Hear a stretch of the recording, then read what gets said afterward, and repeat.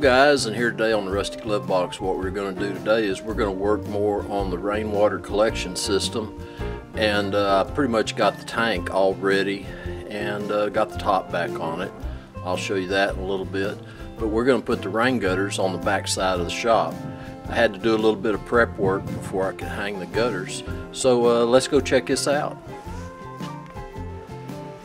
Well, here's the tank after I have the valve on it and got the lid back on the tank and all that. I'm going to have a leaf trap and also a little sediment trap that's going to trap any dirt that might accumulate in the gutters between rains.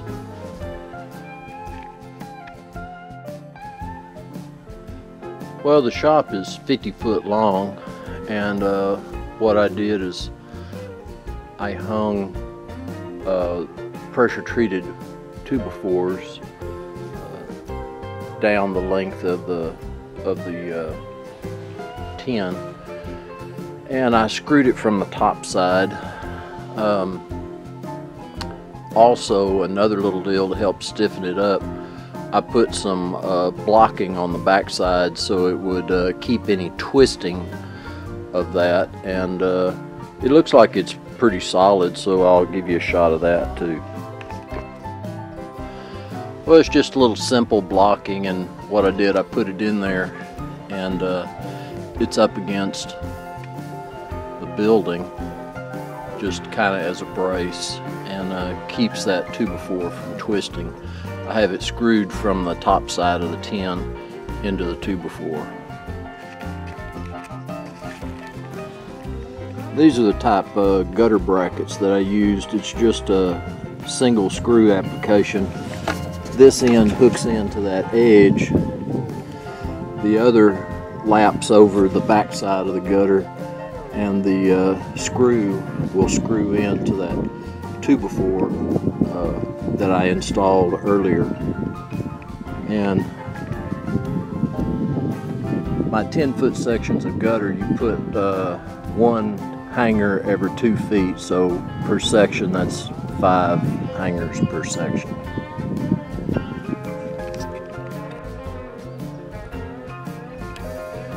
Well, here's my gutter system. I have it installed.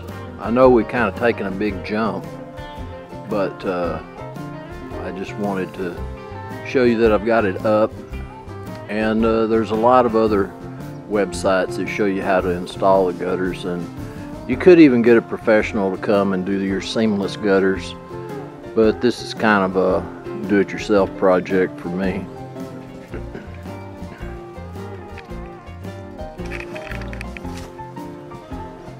Well, this is how I collect my water out of the gutter system, and that little funnel shaped object there at the top, that has a screen. It's called a leaf eater. It will separate some of the bigger debris from getting into the tank. It'll, of course, block leaves, acorns, little sticks, things like that. And where that T is in the system, this is called a first drain, and any dirt that does get past that screen is supposed to drop down inside of this tube. And I've got a cap at the bottom that you can remove the cap and drain all the dirt out.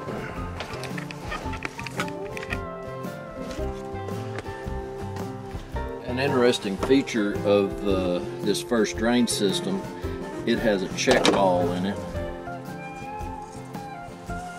And this little ball, when the tube fills up with water or dirt, this little ball will rise up the tube, and there is a seat up there that this ball will seal against, and as water is rushing into the tank, it will not create a siphon effect because that ball is blocking the seat area.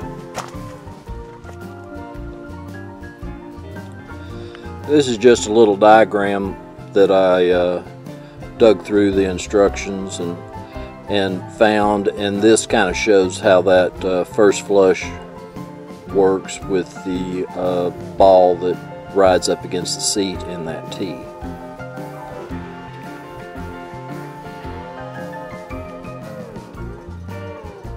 Well, this is what that little water trap looks like, how it catches the leaves up there, and I have a leaf up there. So that looks pretty good. And it'll get a good workout because I've got leaves on the roof.